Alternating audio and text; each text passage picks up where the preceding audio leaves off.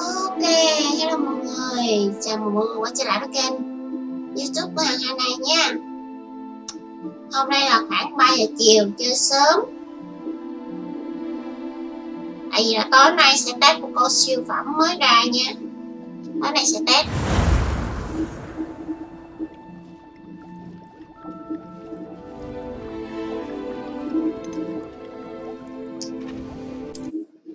Trong khi tôi đợi upload video tập 3 của hogwartslegacy á, thì tôi cho con này tôi record lại để cho mọi người cùng xem.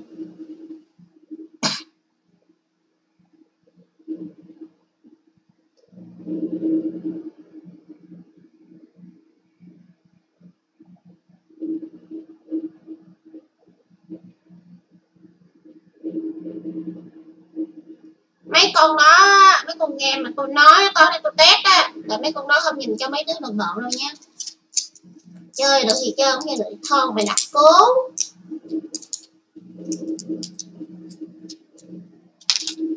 Cố quá là quá cố nha mọi người, nên nhớ câu này á, cố quá là quá cố.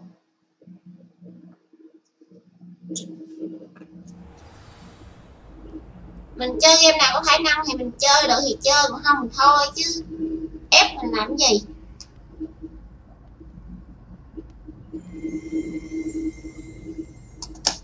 Còn Hàng là Hả chơi được, tại vì Hàng lúc trước là đã chơi cái con game tự y chang như vậy, nhưng mà nó là Neo 2. Anh em đừng biết kênh của Hàng là chơi game Neo 2 mà, đúng không? Ở lần trước mình là mình về chờ đúng không ta?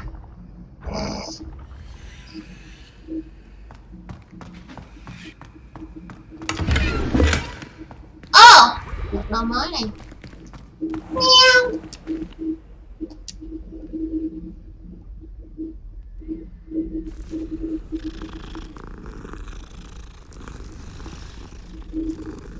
Dạo gần đây tôi chơi về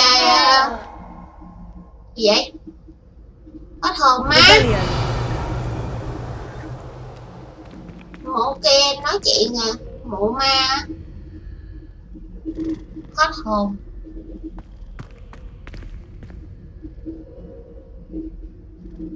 Hả? Cái cửa này khóa đúng không?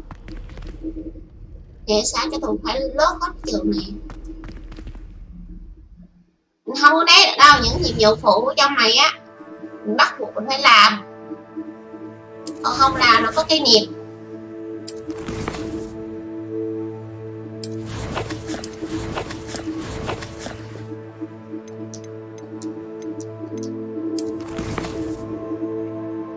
Tôi chơi mấy con game thể loại vậy tôi không có livestream được, biết sao không?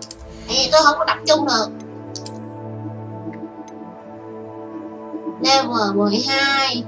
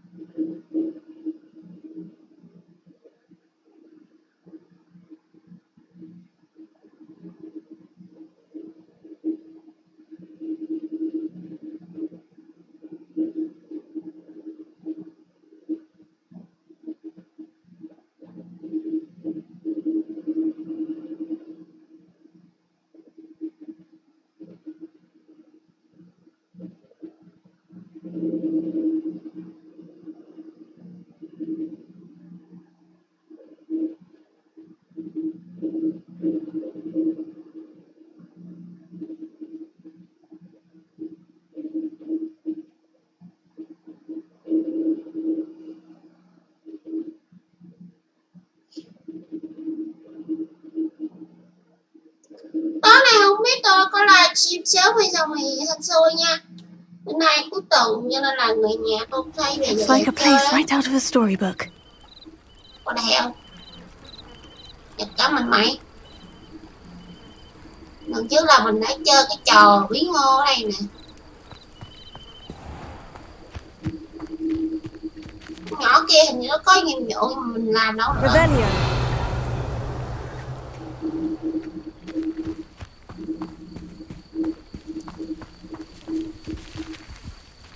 Nhưng mà nấm nhảy nhảy. Wow, đẹp phải.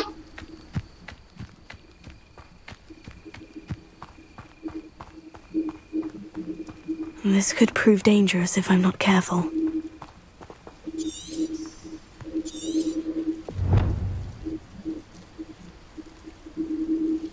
Ủa sao có shop người ta? Mở kia à?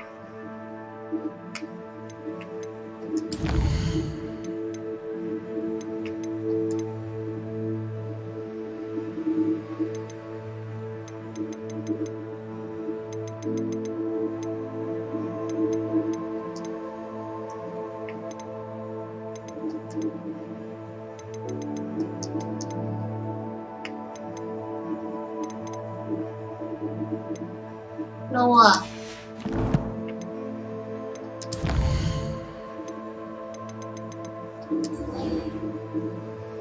Thần. Không biết cái thằng Luca nó ở đâu nữa. Nhớ ở trong trường. Bây giờ muốn tìm nó là phải về trường.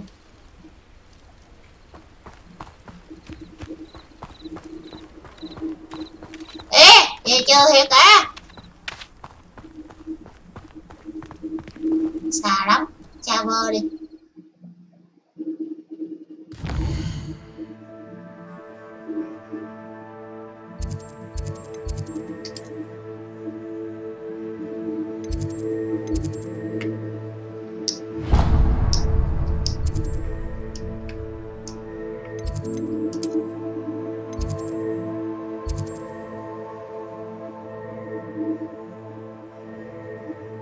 Sớm này bé gì không biết.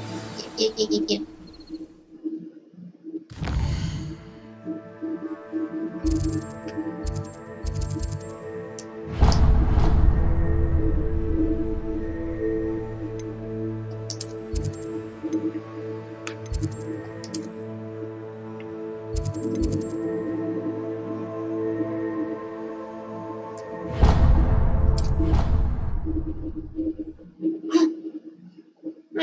Cậu quá lú thiệt ra lú rồi.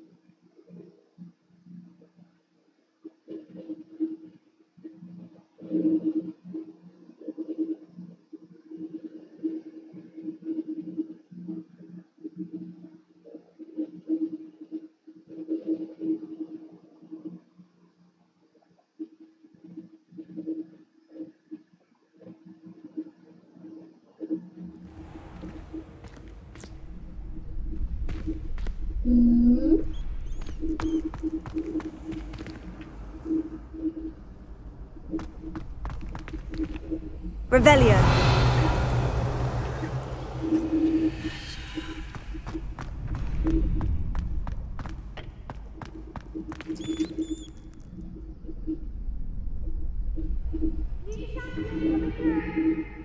Dạ.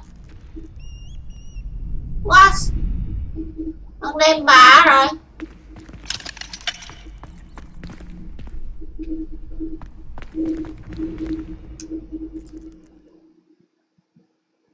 Hôm nay là tôi sẽ càng quét hết cái quét nhiệm vụ phụ nè. Hôm qua tôi đã chơi, tôi đã hứa với em như vậy đúng không?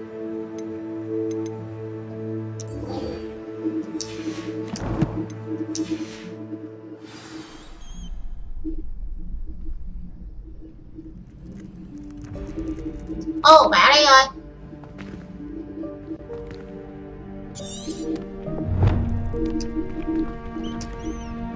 Để chị bạn ơi.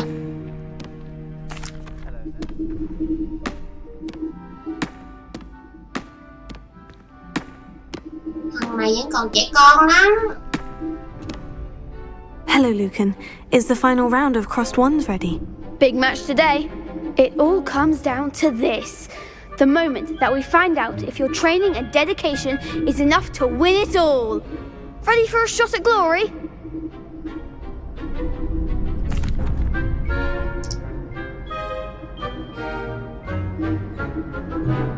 I certainly am. Brilliant. Are you dealing with a partner? Cũng là Sebastian. Sebastian nó bạn hướng tốt.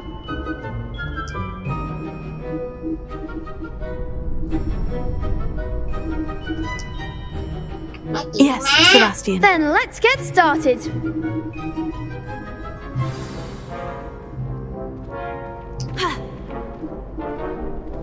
We can make this a real victory. Hôm nay là đâu bà? That's the 4 luôn hả?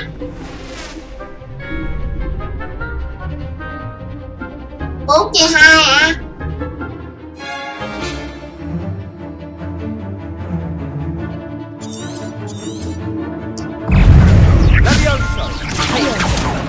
Lumos. Don't shy away now. Potato! Accio! Má còn Confringo. Lumos. Find the one! You're better than that! Accio. Come on! Lumos. Potato! There you go. Accio winner!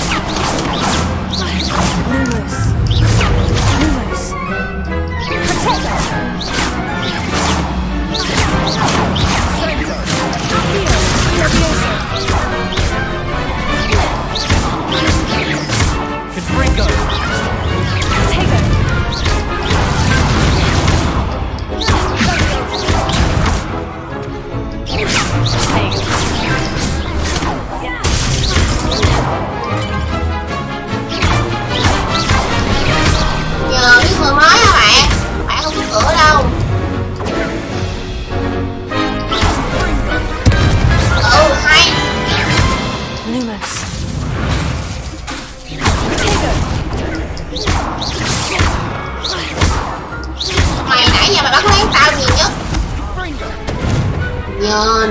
Glad I didn't bet on that round.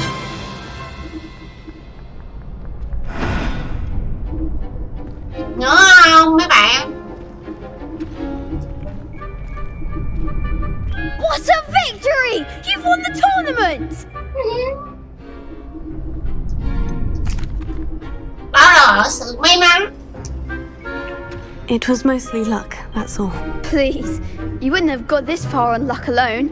Now, to the victor goes the prize! Phải And so rồi. it is my great honour to present you with this simple yet elegant token of supreme dueling accomplishment. Cảm ơn.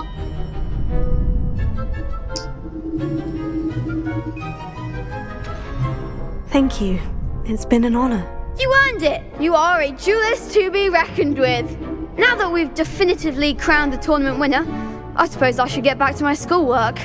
Wonder how my herbology plants are doing. I haven't tended them in ages. Revelio. Ngon.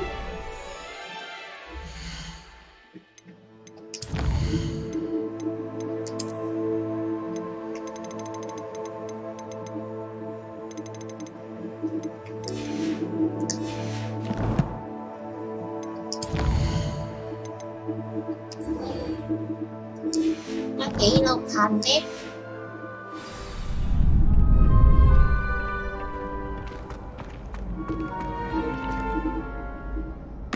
Tiếp nữa bạn ơi.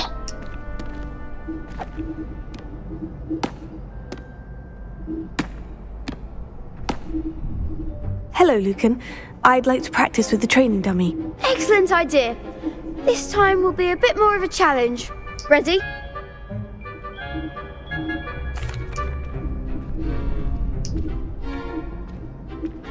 That'd be brilliant. Wonderful. I'll set things up. Remember to cast all the spell combinations before the dummy lands again. If you need to stop practicing before you finish all of them, let me know.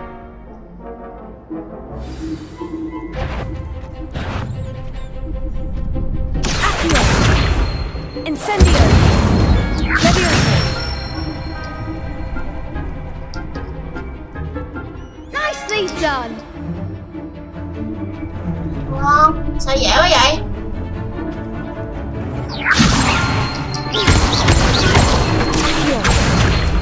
Incendio! Easy. That's it! Accio! Leviosa!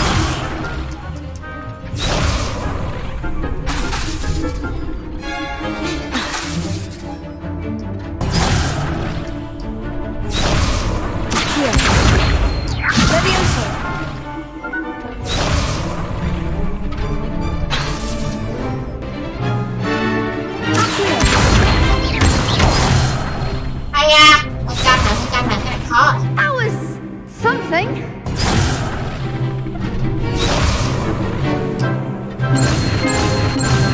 Ui, nhanh vậy.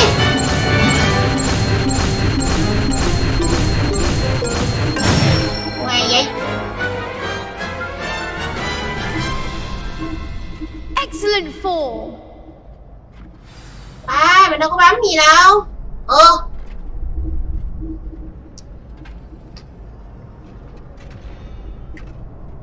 Impressive wand work.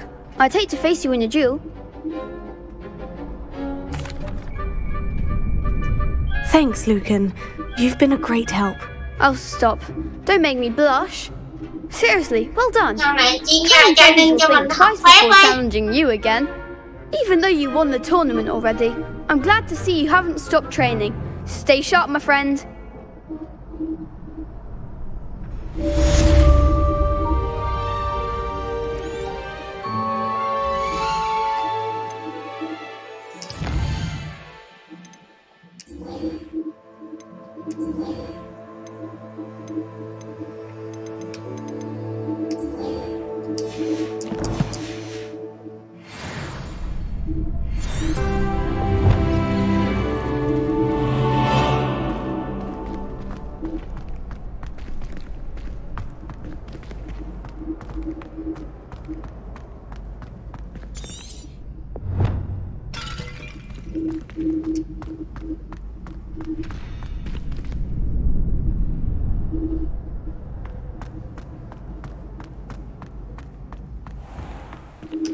Revelio.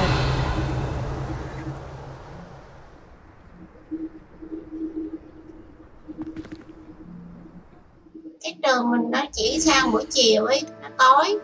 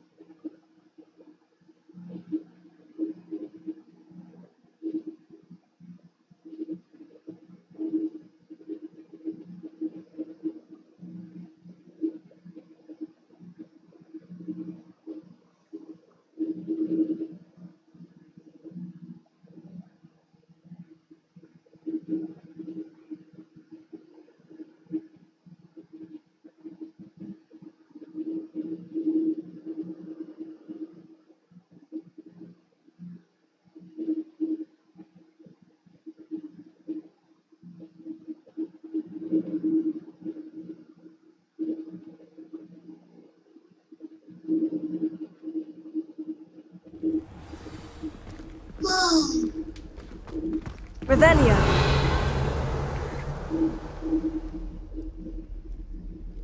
Còn nhiều chỗ cha bơ mình chưa mở, biết ở đâu nữa, có mấy phòng khá mình đâu có vô được. Ủa sao giống xe linh tiên ta?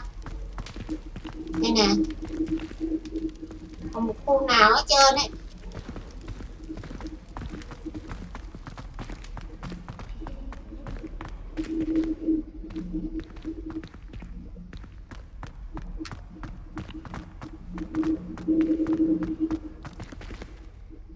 Revelio.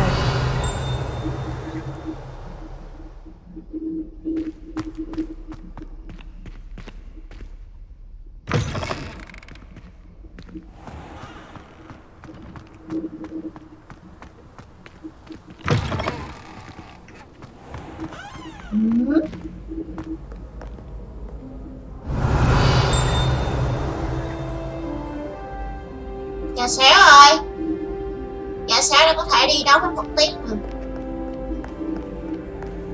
Revelio.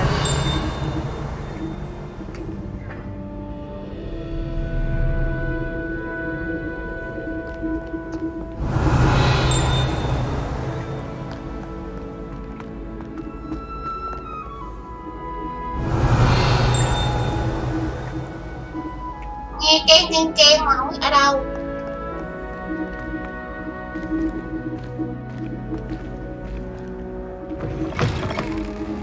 Ủa sao mình tới đất Phật này?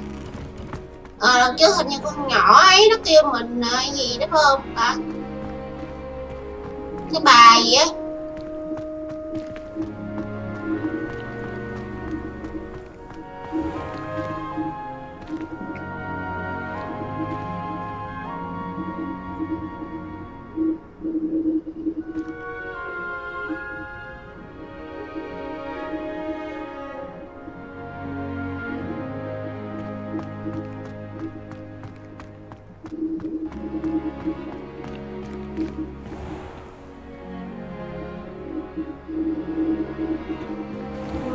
Nó kêu là có một nhiệm vụ á, nó kêu mình là tắc là 10 phần 10 là có nghĩa là đi tập luyện đấu quá tắc chỗ thằng Luca đấy.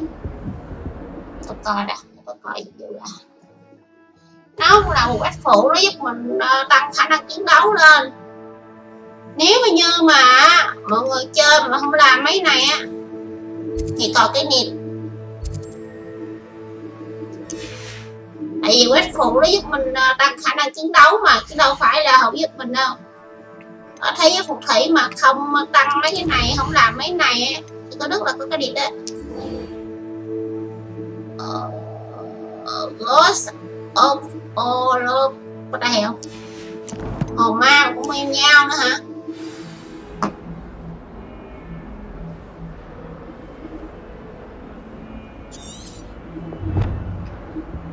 Hồn ma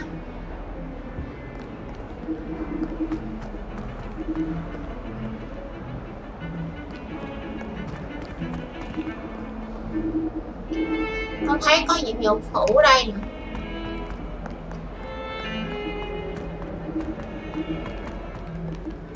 Bữa nay tôi càng quét nhiệm vụ phụ mà.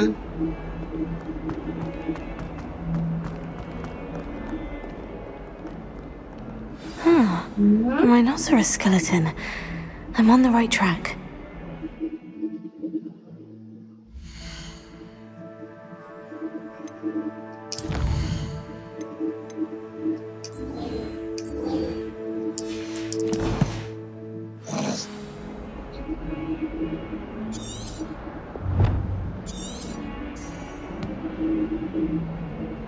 Revelio.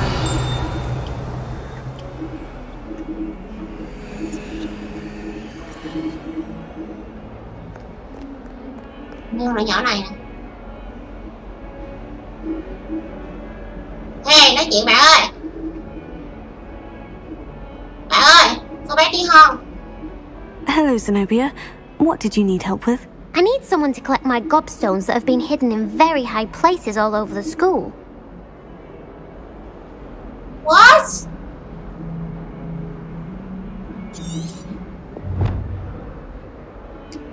Hello, Zenobia. What did you need help with?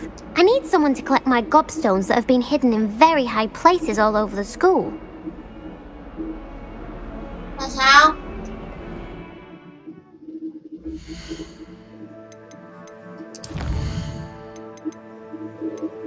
Là mình chưa làm được nhiệm vụ này à? Nhiệm vụ khác. Ồ, nhiều mà. Tôi nói với anh em ấy, nhiệm vụ đó trong game này á là một nồi.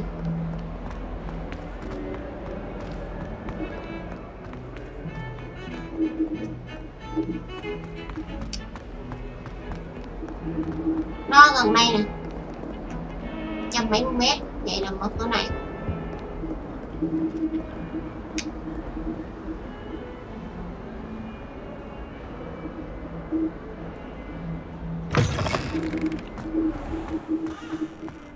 Khu vực bên kia, mấy khu vực bên kia có mở travel chơi chịu đó.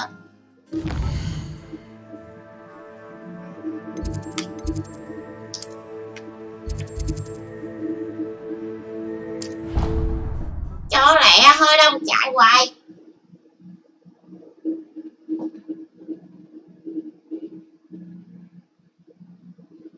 Nếu mà trong 2 tiếng tôi livestream, tôi ra record cái kiểu này á, là tôi càng hết mấy nhiệm vụ phụ thật á, rồi xong về sau tôi tập trung hoặc tôi làm mấy chính.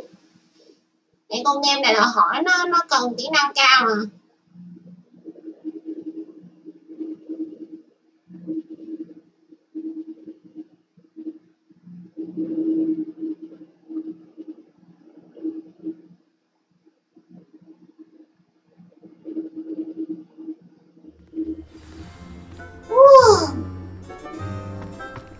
Mấy chỗ này có trao bơi không? Mấy cái này cây gì nè?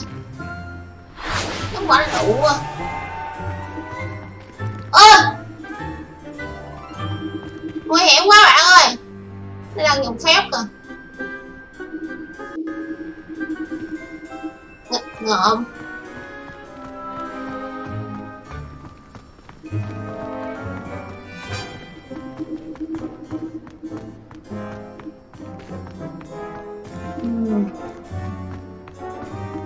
Revelio.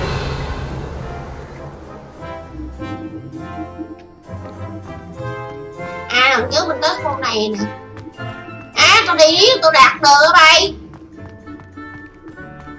Có anh em nào chơi tới khúc này có bị lạc đường giống như tôi không?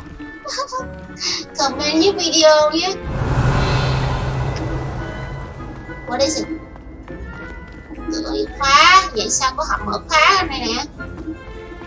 Dán là quét phụ đi, quét phụ ngay đéo nào cũng có hộp à. Ồ, đây à. Hello bạn. Hey, it's me, Gareth. Do you have a moment? Thằng Gareth nè. Were you calling me, Gareth? I was.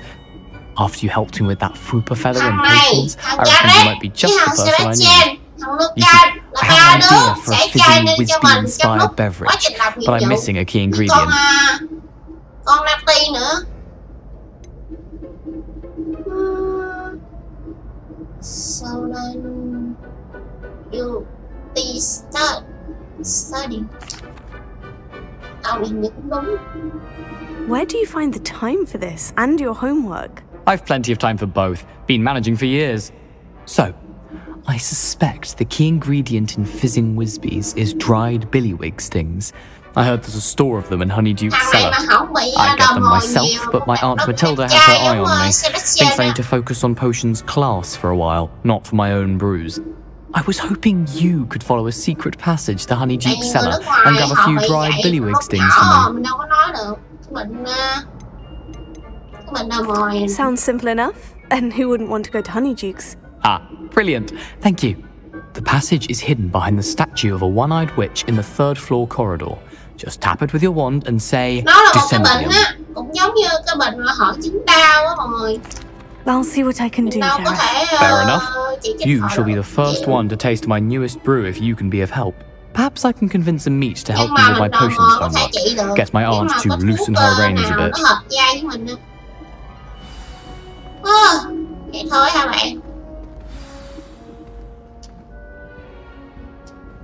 I'll need to get... Hello, Gareth. What exactly did you want me to do again? Find the secret passage that goes from Hogwarts to Hogsmeade. Should be behind a one-eyed witch statue. Then follow it to Honeyduke's cellar and grab some dried billywig stings from my newest concoction. Nguyên liệu pha chế thuốc ấy. 69 mét. Chắc ở gần đây hả? Revelio. Có kinh nghiệm ẩn ở gần đây nè, cho nên là cái khu vực này mọi người có nhớ không? Ở trong Harry Potter á, cái khu vực này là cái tính điểm của các nhà nè. Vậy sao chắc mình cuối năm học á, nó cho mình tới đây nè. Mấy mình tới không chỉ do mấy người cấp cao mới tới vậy. Má vậy đố này ngu luôn á.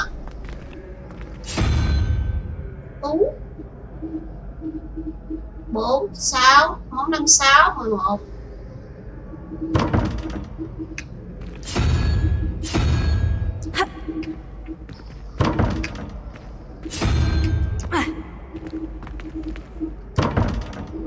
Boss!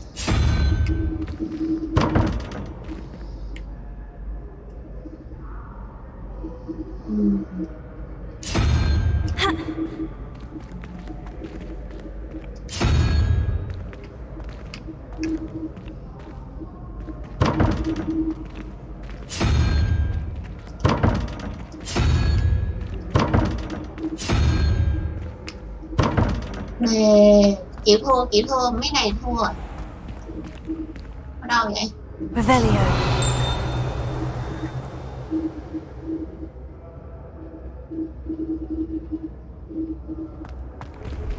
What?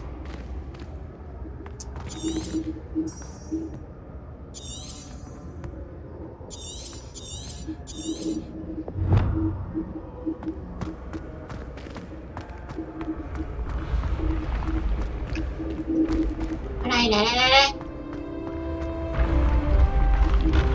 Wow. This looks like the right statue. Now what was the password? You can't imagine how inconvenient travel was before I invented flu powder. Test để tôi kiếm kinh nghiệm chứ bà nội. Đây. Revelio.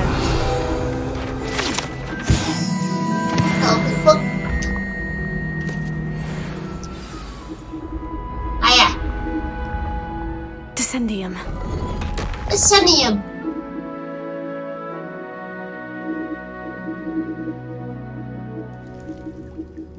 Goodness.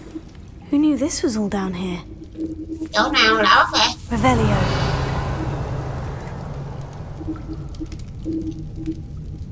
Lumos. Uh-oh.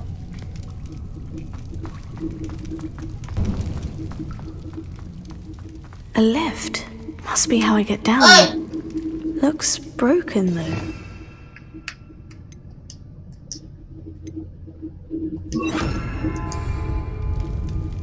Repairer.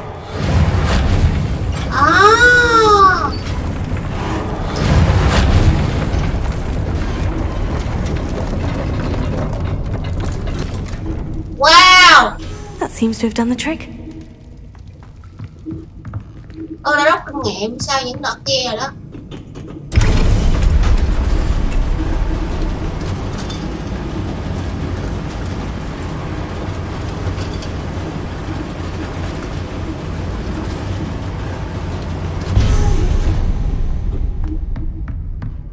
Ở đây một khu mỏ. Thằng kia nó kêu mình This castle will never cease to surprise me. Nấm. Lumos.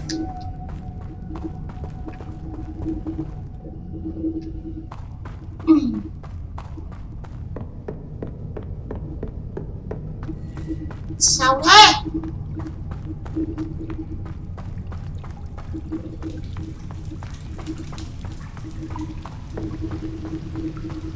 Oh my god.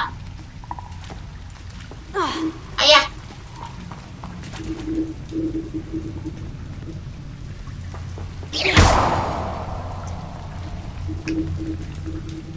Làm sao đây, qua đây. À, ở phép.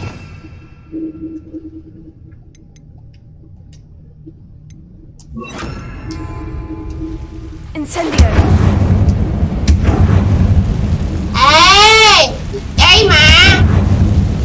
Đó không sai đâu.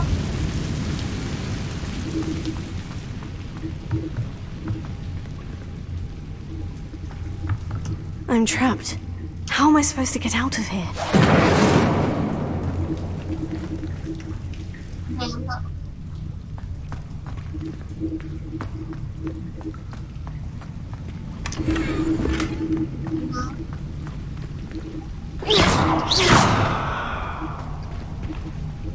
Incendio.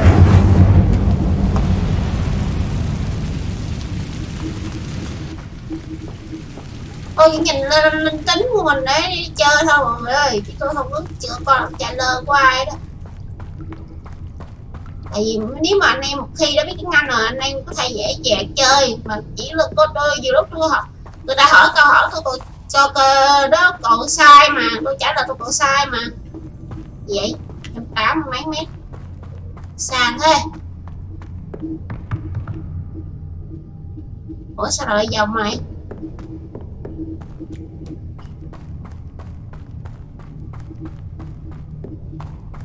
Tôi vào lúc tôi còn chơi tôi lạc đường nữa mà. Không cảm đi.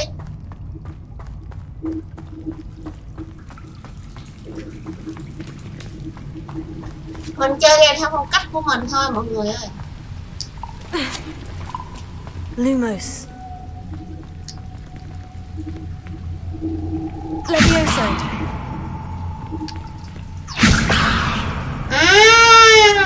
Ra là thế. Ok. Mấy cái phép này cũng tiện ghê. I'm going to have to get past this.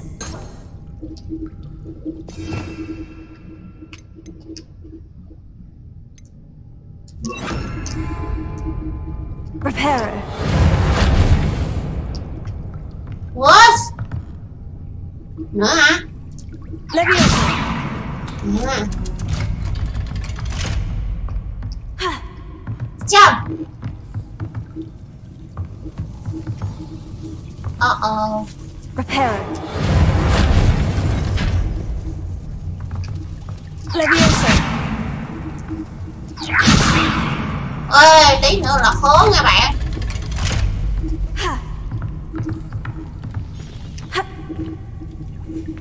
Uh-oh.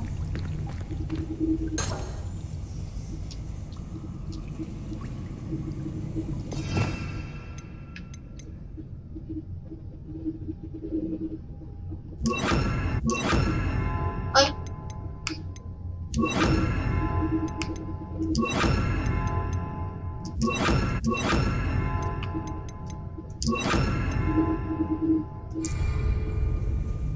Incendio.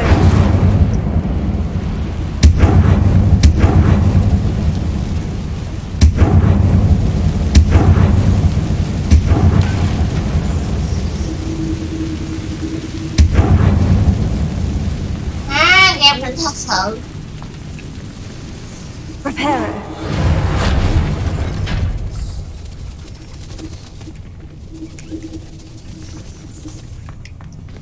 Đời trước bà đã cực như thế này rồi, biết đời sau như Harry Potter nó còn ấy hơn nữa. One more to go and I'll make it across.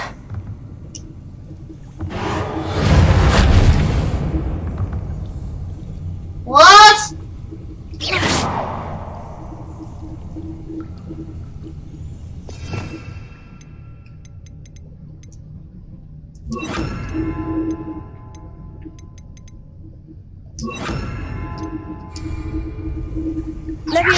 Something is getting in the way of that platform.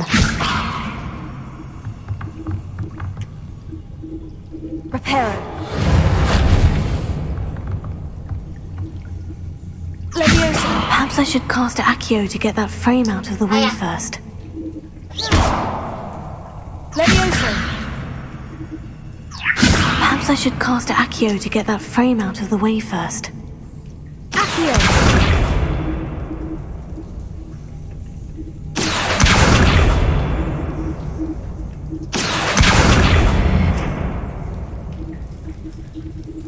nhảy xuống rồi làm lại mọi người. Bơi được luôn à?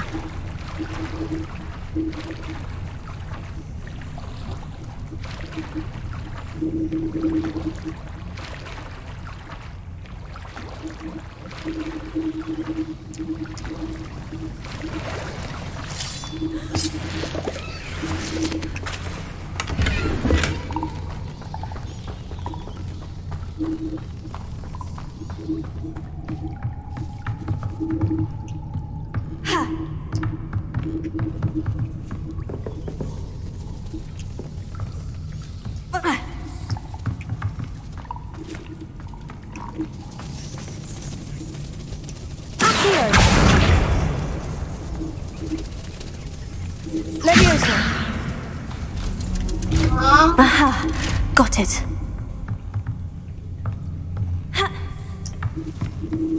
Thấy chưa? Tôi biết ngay là kẻ này mà.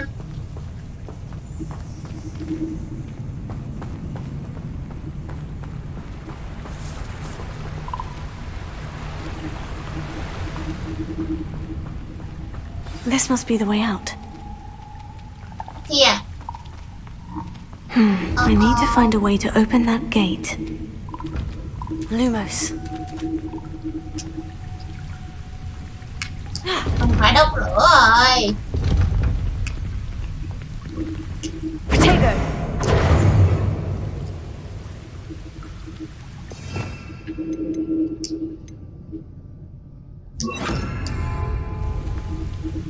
Incendio.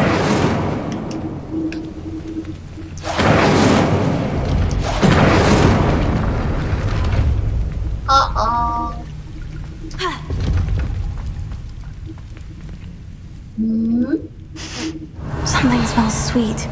Must be close to honeydukes.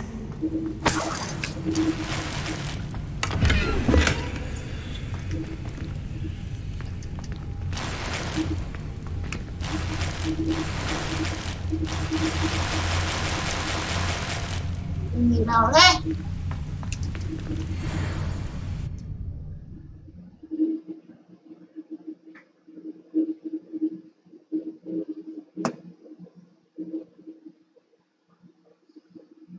Mấy năm trước á, tôi tưởng không có một game ở trò Harry Potter này. Thì năm 2000 nó ra 2006 nó có ra mấy cái trò Harry Potter của hãng EA làm á.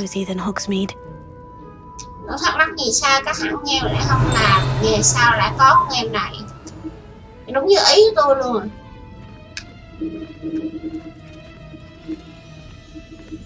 Honeydukes. I can smell the chocolate. No, where would I find the dried billywig stings for Gareth?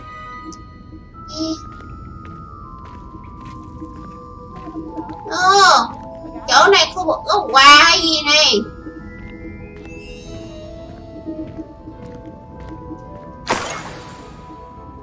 Đây à? I have the dried billywig stings. Now, back to Gareth. I can only imagine how his new recipe is going to turn out. Wow! Cửa hàng bánh kẹo.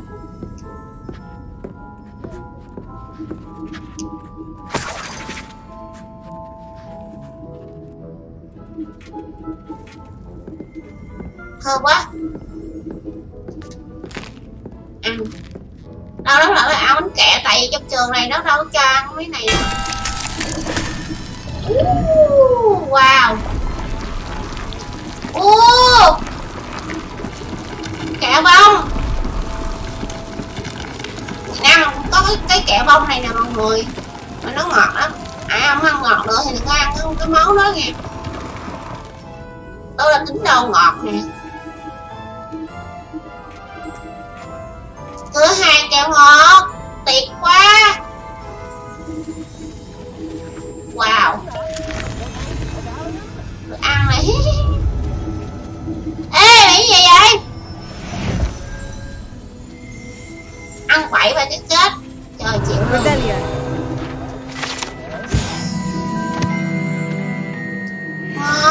Ăn kẹo được cái kinh nghiệm này.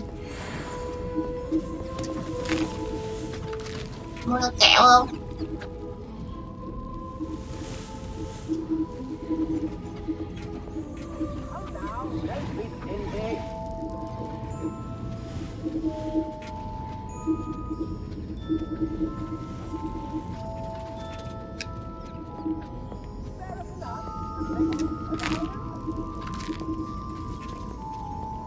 Khóa rồi.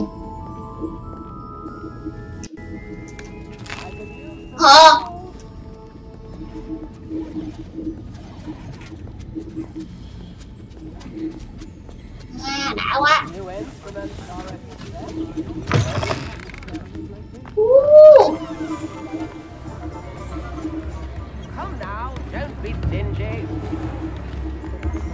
Rồi, tập trung. Sometimes it seems all roads lead to Hogsmeade. Revelio.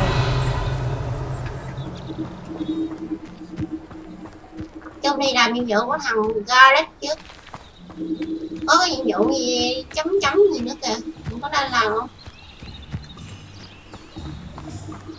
Đi. Gì vậy? Đỏ thuốc này. Nó bắt mình về trường. Quay. Bad game.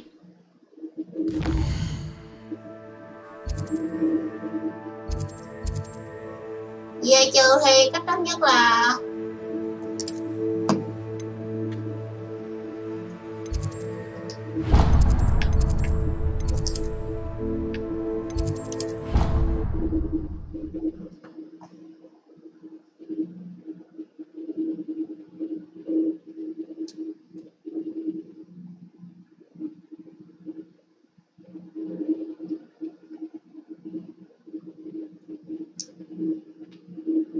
ăn miếng xoài cho mọi người.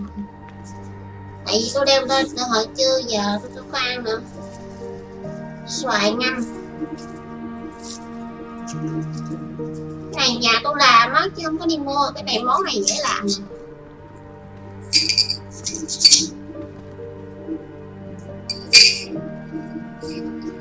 Tôi bảo với mẹ tôi á, tôi thèm dạo này tôi thèm xoài ngâm lời của Ngọt chứ. Rồi bà làm cho tôi mua một hộp ăn lò bán họng luôn, làm xoài ngon ghê.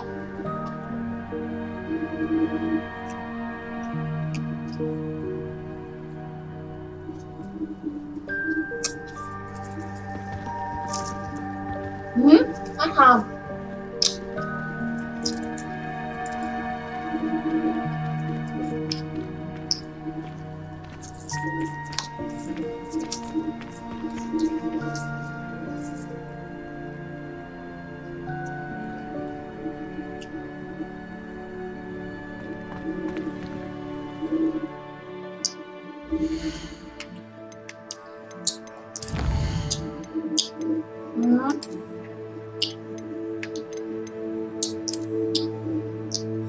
Nấm này chết hút mình.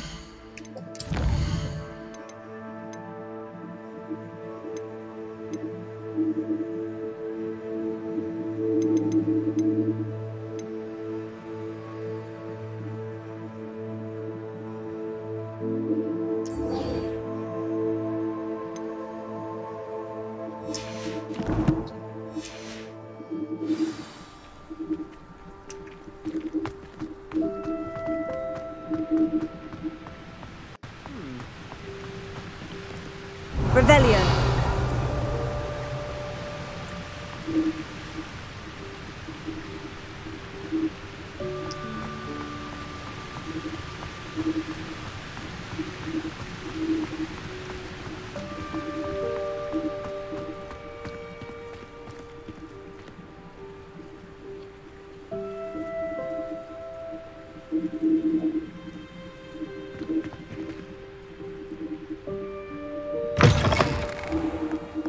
Revelio.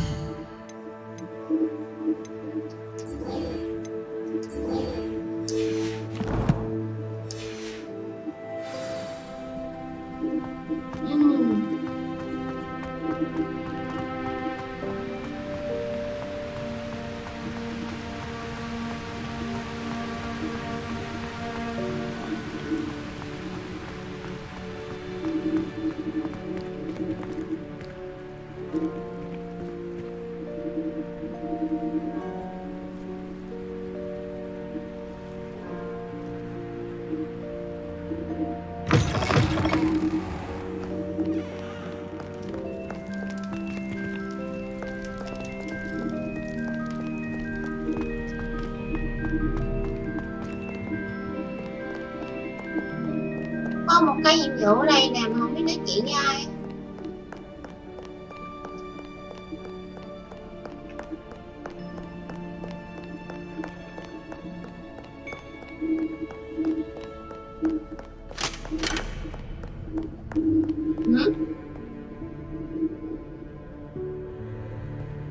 Revelio.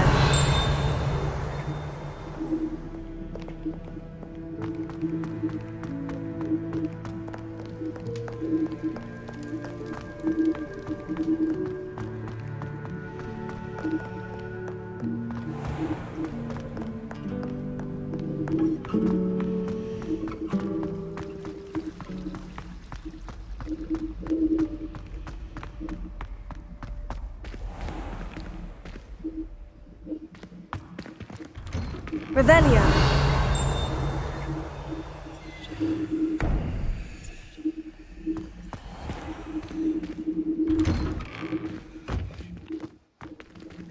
I'd better keep an eye on high places around the school for Zenobia's gobstones.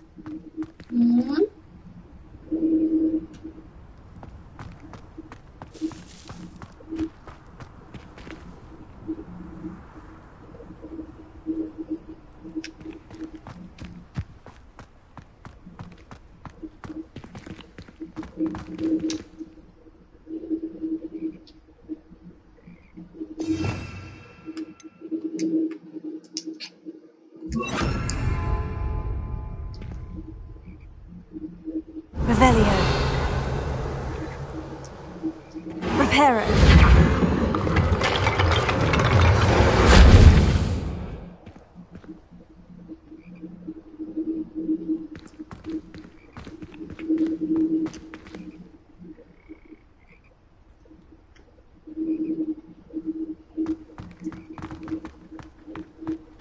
Revelio.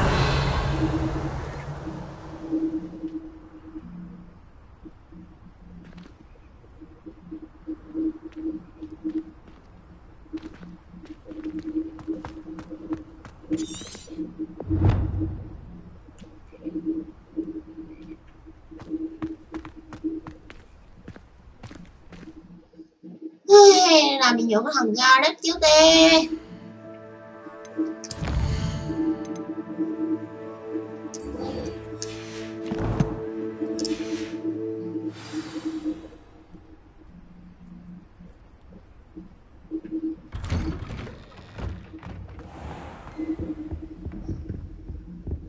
I'd better keep an eye on high places around the school for Zenobia's gobstones.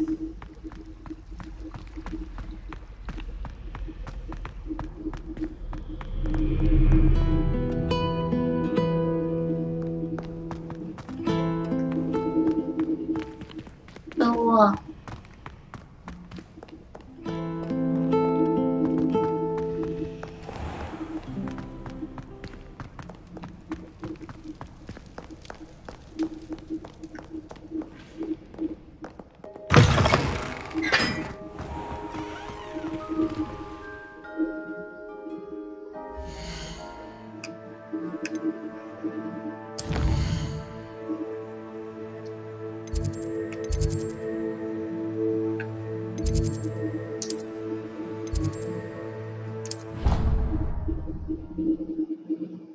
Mình chưa mở hết Java chứ mở hết là mình đi làm nhiệm vụ khỏe.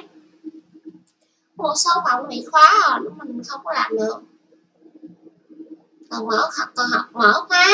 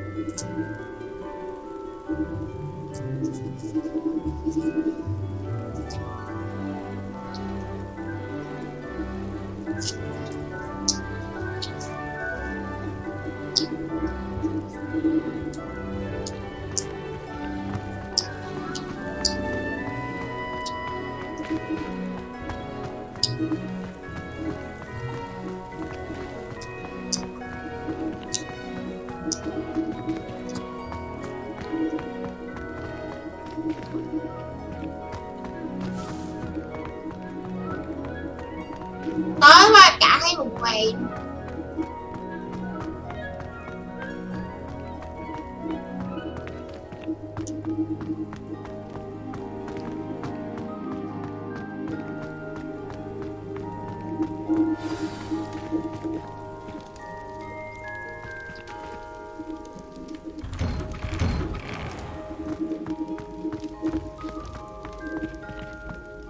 Lumos.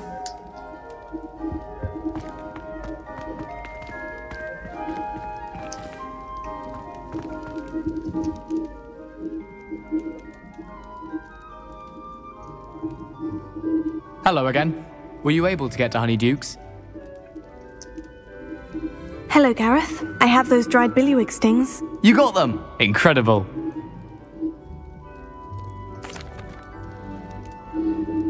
Happy to help. Here you go. This is brilliant! Can't wait to get started. Thank you again. I'll let you know when I've brewed my first batch of fizzing whiz beer.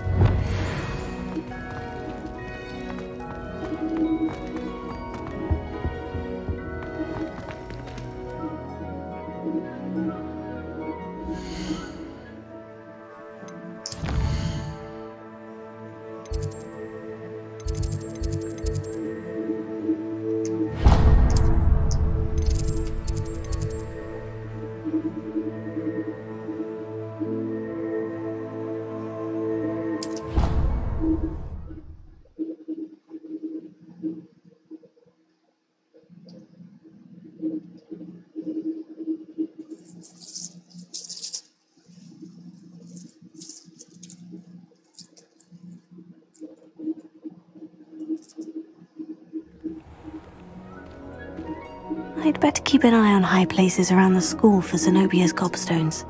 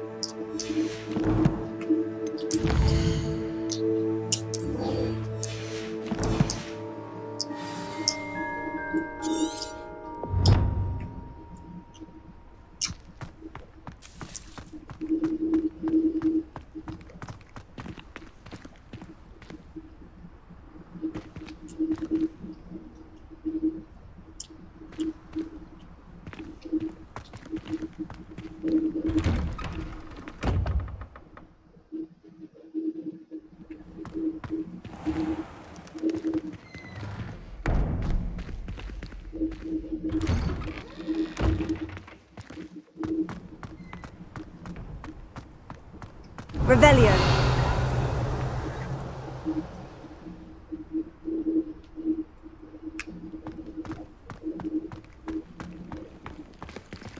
Lumos.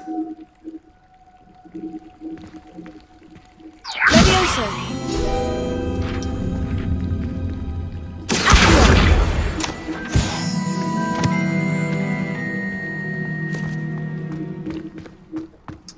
Revelio.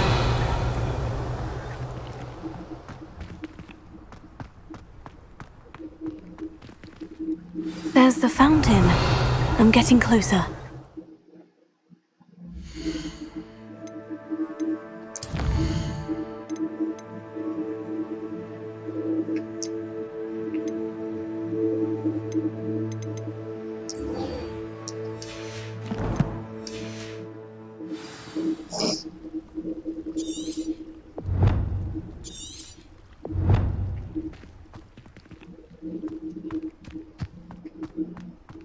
I'd better keep an eye on high places around the school for Zenobia's gobstones.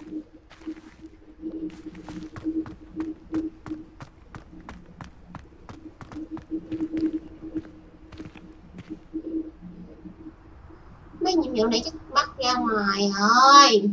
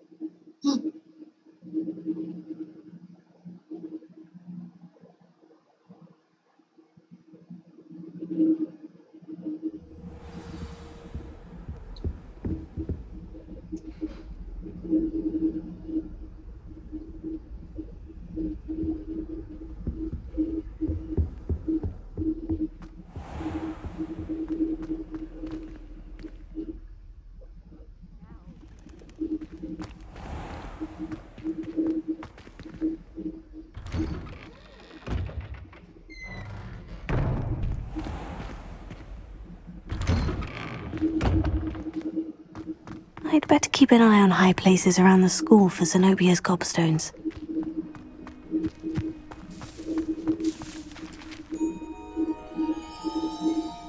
Dedalian keys are back. Aren't they brilliant? Revelio.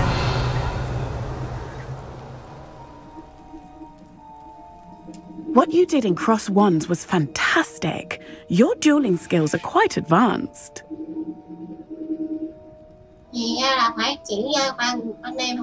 Hello, Nellie. You seem excited about something? The Dedalian keys are back. The what keys? The Dedalian keys. Surely you've seen them flying about.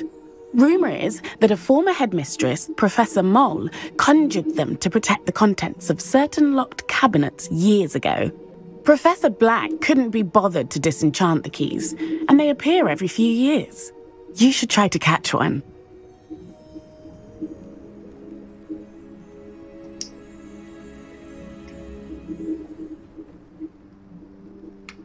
Why would I do that? Each key will lead you to a locked cabinet somewhere in the castle. If you can manage to get the key into the cabinet lock, not an easy task, you may find a reward.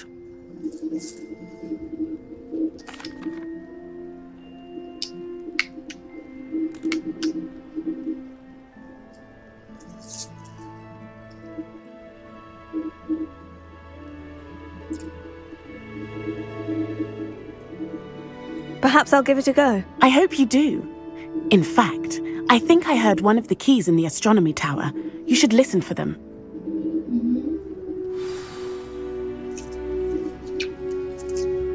I hope you follow a few keys at least. If you manage to open a cabinet, I'd love to know what you find, if anything.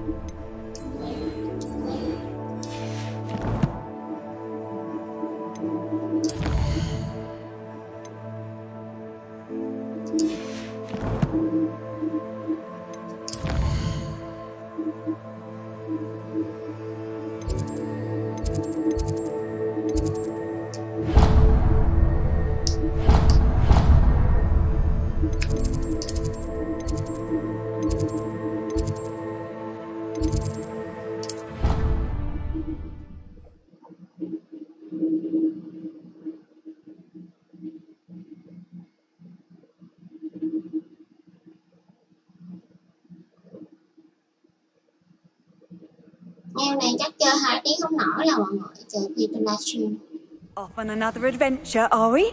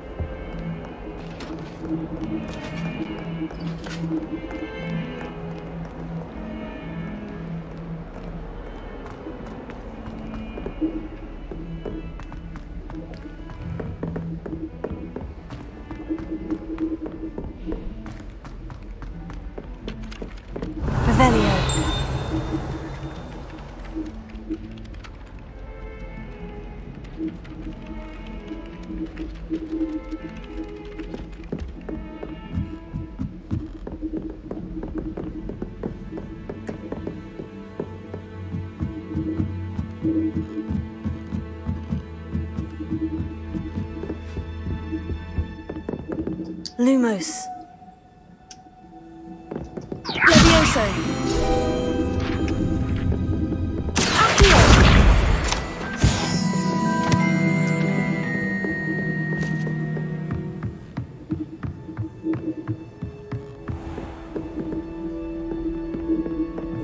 Revelio.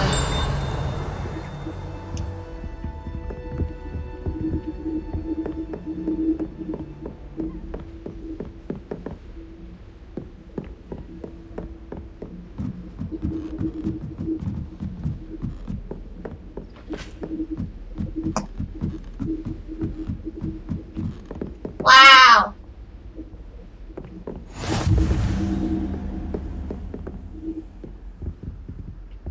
I've always said that travel broadens the mind.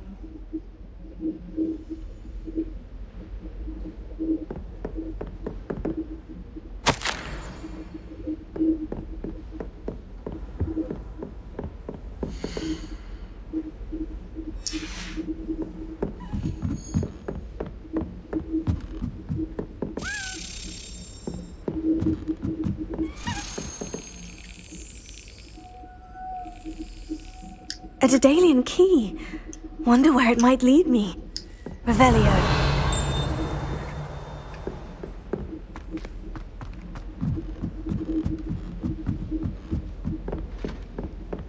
Lumos.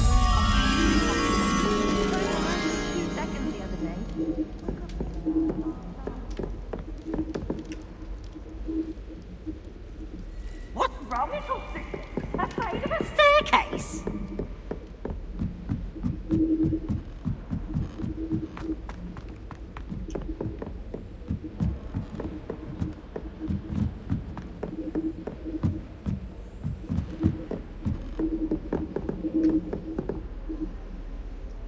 Revelio.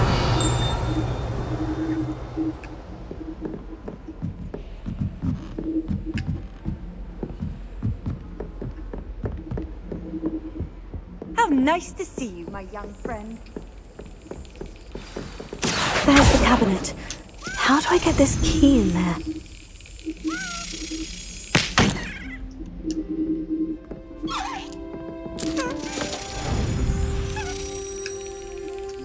Well, that didn't work.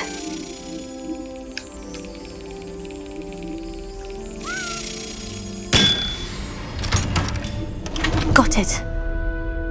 An old coin. Perhaps Nellie knows what it means.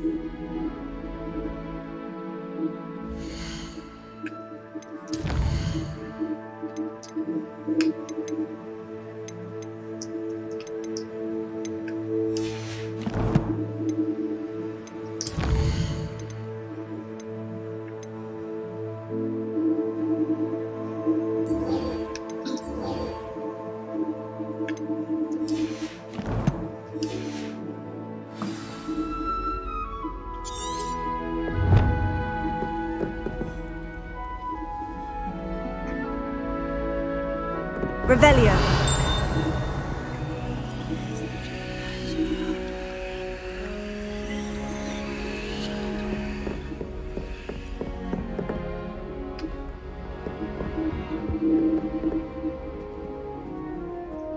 What are you up to now?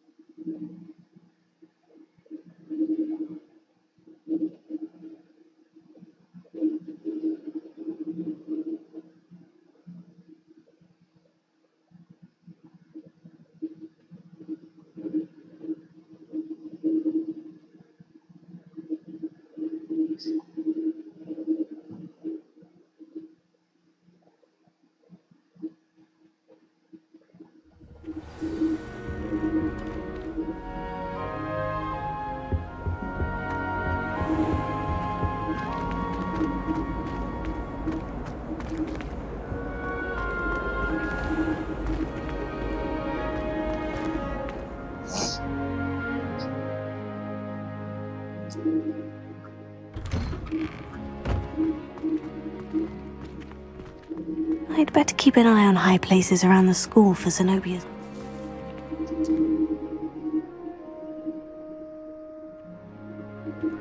Were you able to follow one of the Daedalian keys? Hello, Nellie. I managed to get a Daedalian key into its lock. Brilliant! What did you find in the cabinet? A curious token of some sort. Looks like a Gryffindor house token. I bet it unlocks our house chest. I call them house chests. I've seen the one in our common room and heard there are also in the other common rooms. Keep an eye out.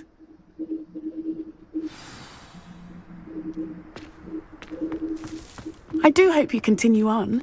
For so much effort, the prize must be something grand.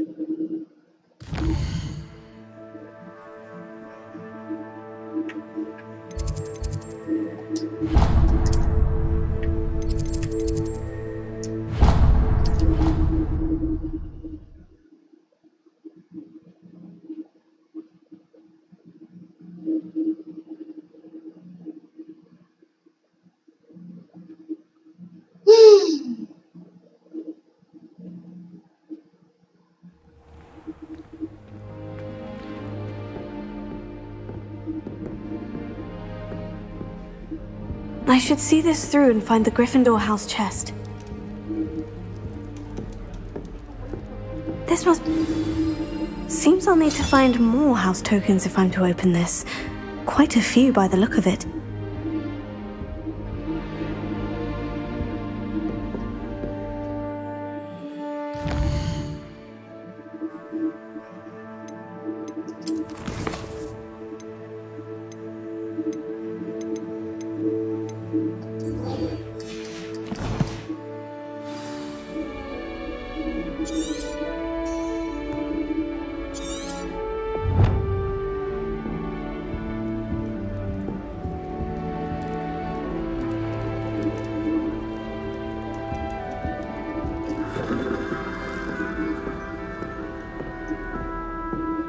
Seems rather dull in the hamlets around here. I'd much rather live in a big city like London.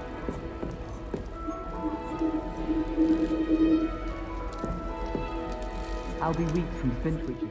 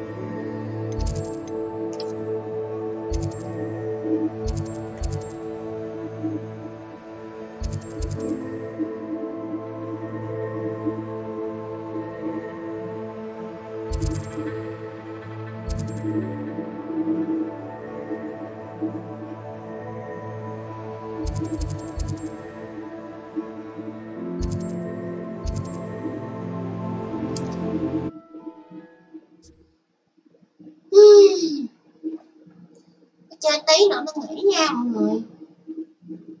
Sắp 4 giờ rưỡi rồi.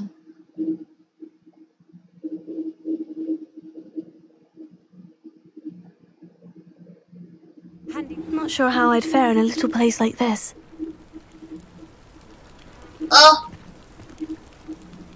Mấy con này con té thế. Revelio.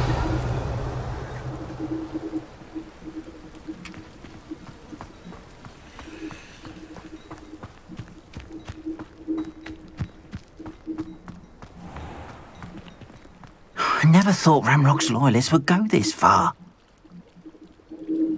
Có mấy nhiệm vụ ở ngoài đây nè. Pardon me, is everything all right? Hardly. I've just lost my business and almost my life. You'd best look elsewhere for wares. I've nothing to sell now. I never thought it'd come to this.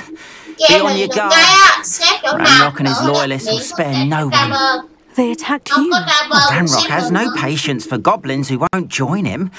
While I too would like to see goblin kind treated by wizards as Còn equals, gặp con em khác á, bloodshed is not nó the chỉ xét answer. một đúng một When địa I điểm said as thôi. much, they turned on me, struck me till I nearly passed out. Took my carts, my belongings, Hỏi sao even game that này nó which is không most nặng? precious to me, my paintings.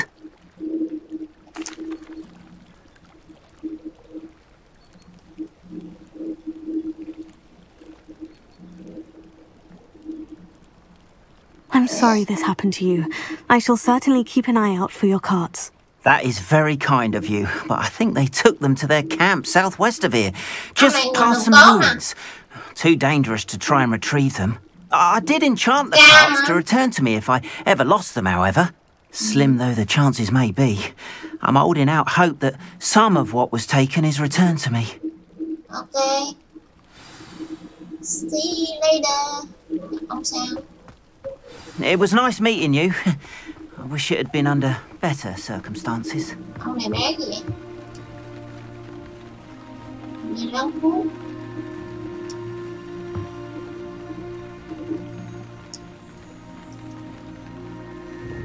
Hello, sir. What do you sell here? Hello, I'm Jalal Semi, and this is my potion shop. I can answer any questions you have about the town.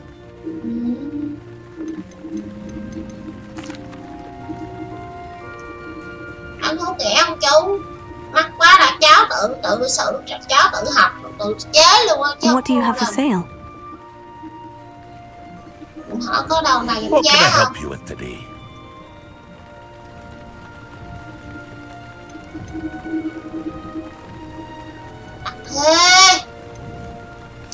Thế chú khác cháu ghế nha.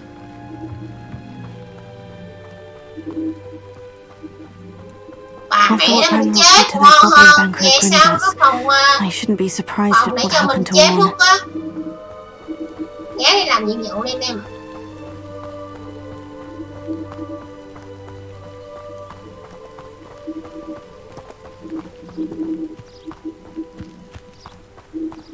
Chứ mắc quá gì phải muốn trong này mắc chó tiền không có rồi chứ.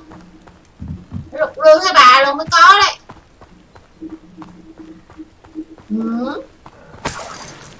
Tiền này.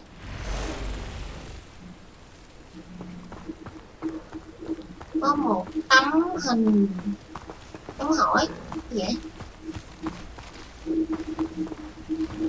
Cái này là chỗ nào ạ? Revelio. Ngay mà.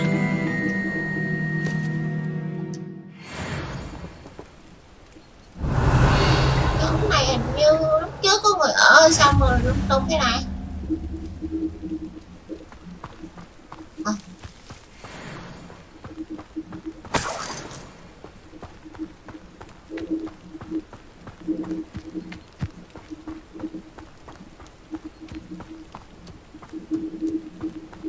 Chạy sụp quân luôn ạ. Revelio.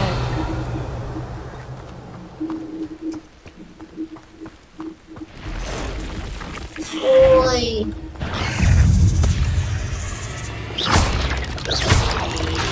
Past the ruins. I'm on the right track. Dở mặt với bà, nó tấn công hả? Shame you're so foul. Nhâm ba con nhện. Bà mày có phép mà. Còn không có phép mốt bị sợ thôi. Đâu có nhạc. Ai hát đấy?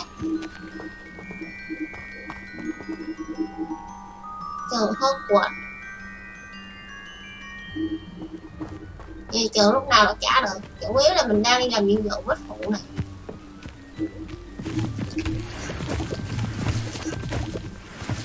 An encampment. This must be it.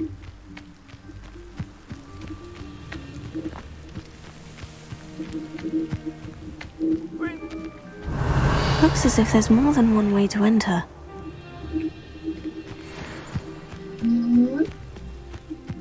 Vậy? Will regret not joining us. He doesn't come round now. He'll be made even more of an example.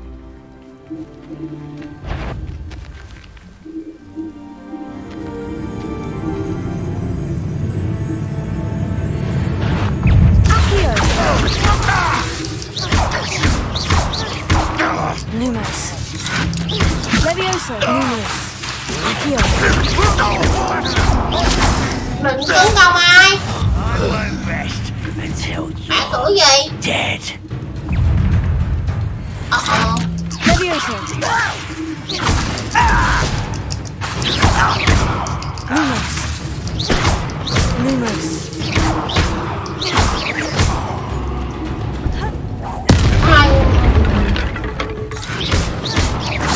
How many of you are there?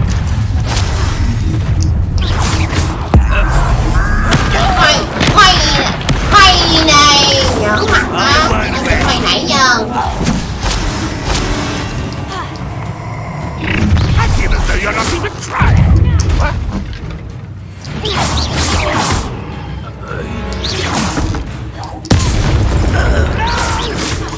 Lumos.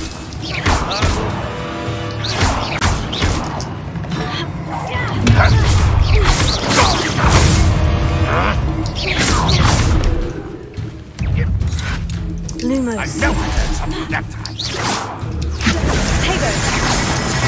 Pity, not quite. You can't stop us.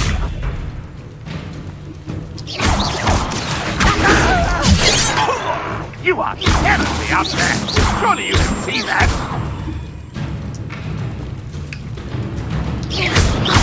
Đồng thế. I won't rest until you're dead. Lumos. Levioso. No! I didn't quite finish. Is that the best you can do? That was unimpressive. You're so very weak. But this is sad. Really, it is. You won't survive this, my young friend.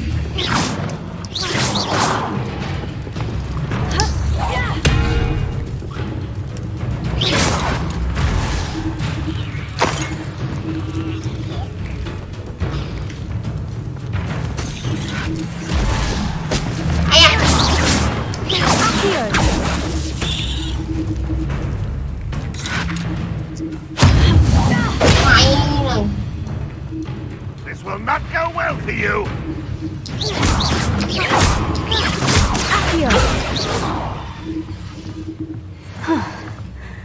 That was quite something. Now to Freon's call.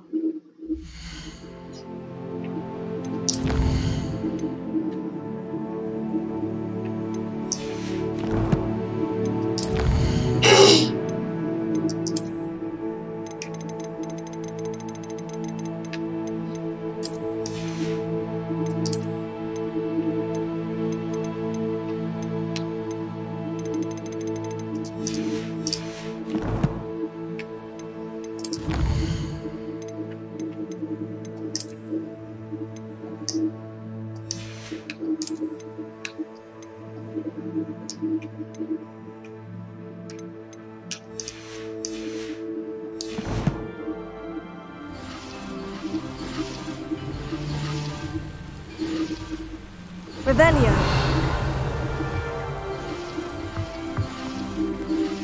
Levioso. Lumos.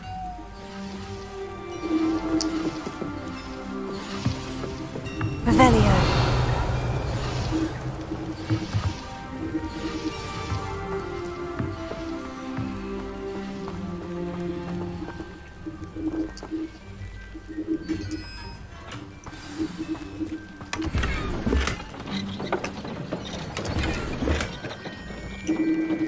Quite an enchantment. The carts are returning to Arn.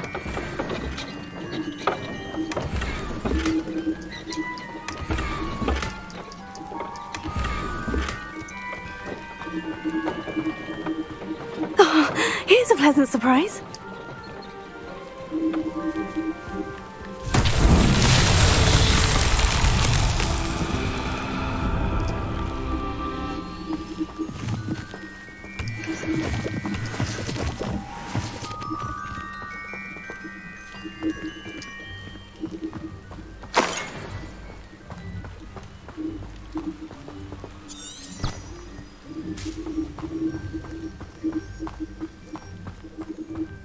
Nè, trả nhiệm vụ đó. Xong tao nghĩ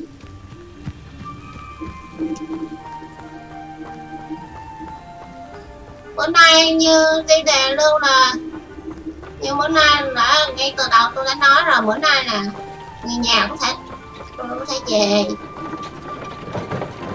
Tôi live trễ tầm 8 giờ chắc tôi mới live cho người mới.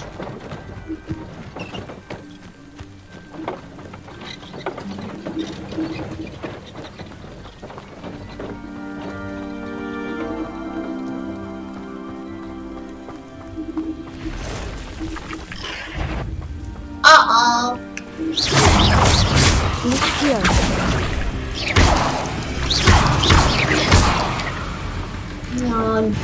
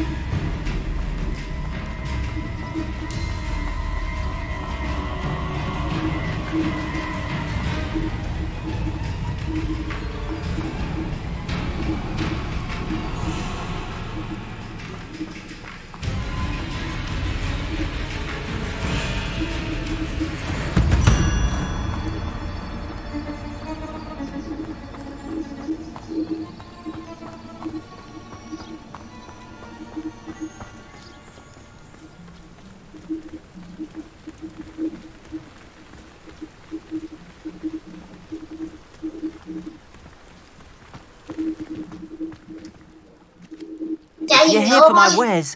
I'm afraid I still don't have my carts.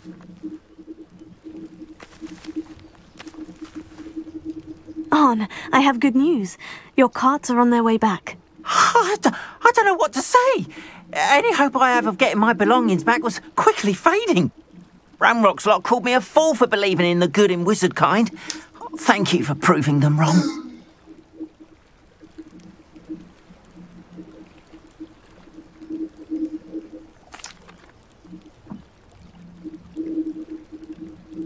The ones I faced were determined to make things difficult.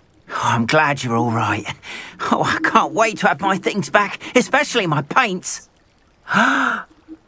You know, you've inspired me.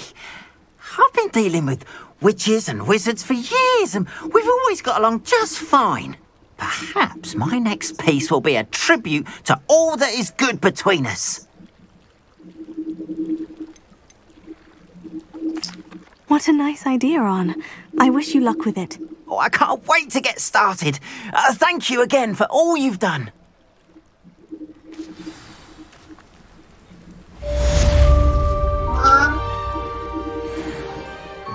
Hôm nay tôi chơi tới đây thôi. Tôi đã quét được vài cái nhiệm vụ phụ rồi. Ngày mai tiếp tục nha.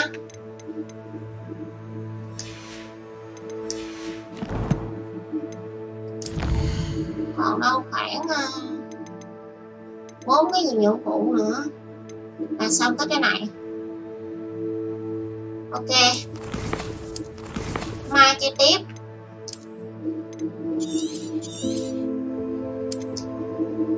Rồi, cảm ơn mọi người đã theo dõi nha. Chúc mọi người một buổi tối vui vẻ và cuối tuần vui vẻ. Bye bye.